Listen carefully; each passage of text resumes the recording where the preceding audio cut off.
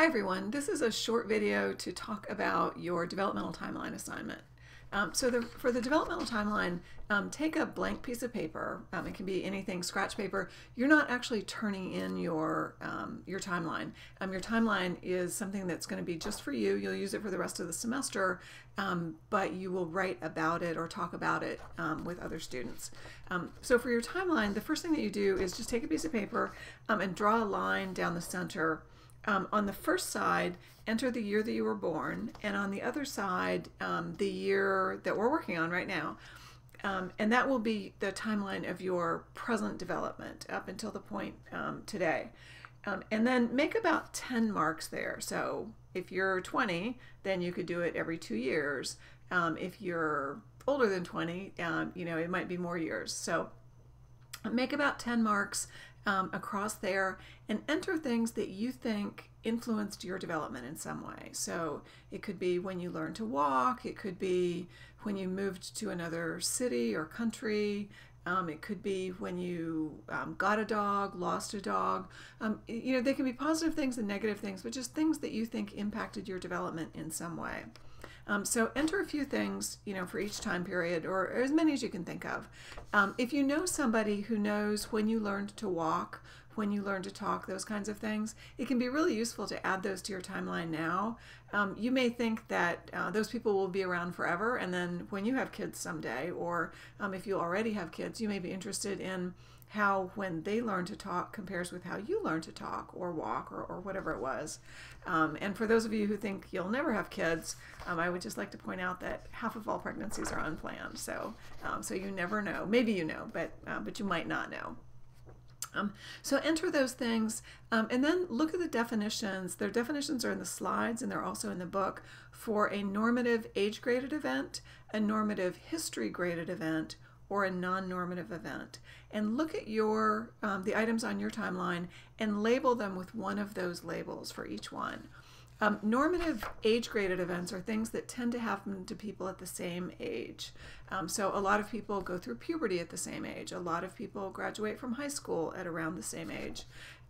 Those kinds of things. Get a driver's license if that was an important part of your life.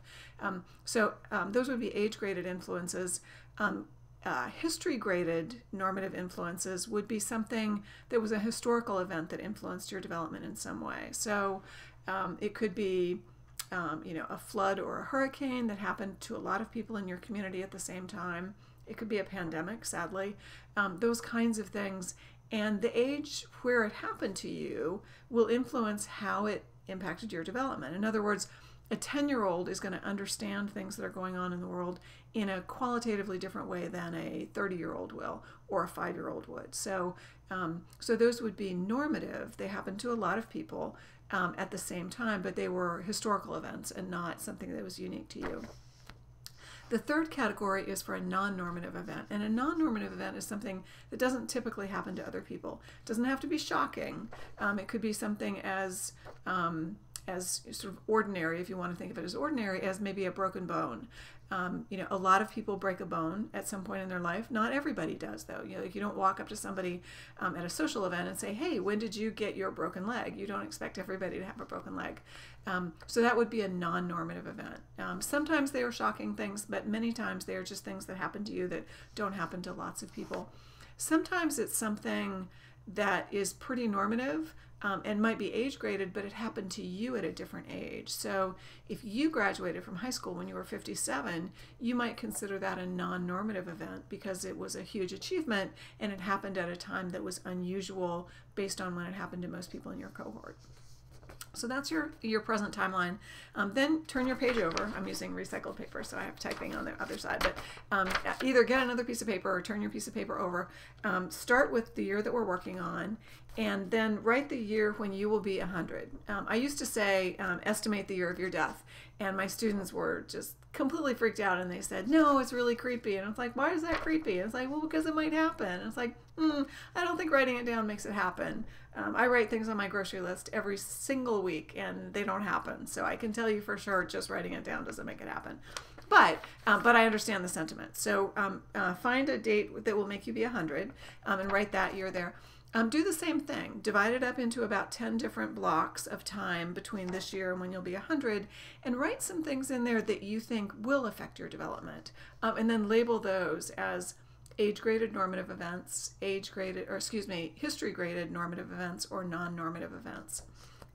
That's it for your timeline. Then if this is something that you're turning in, if you're in an online section, you'll be writing about it. So you do not turn in your actual timeline. That's personal to you.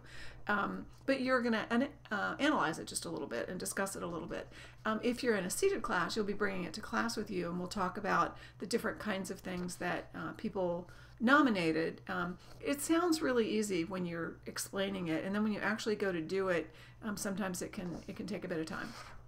So that's the developmental timeline. I hope you enjoy it, or find it interesting. You don't always enjoy things. I hope you find it interesting, and also I hope it's something that you'll hold on to for the rest of the semester, because as we study each progressively older age range in the lifespan, you can think about how, what would be normative at that age, when did it happen to you, what was the impact that it had on you, and it's a way of personalizing the course and developing your own examples for course terminology and course concepts and theories that will make it much easier for you to remember those things and also apply them in other circumstances. So good luck, and I look forward to hearing what you have to say about your timelines. Thanks, bye.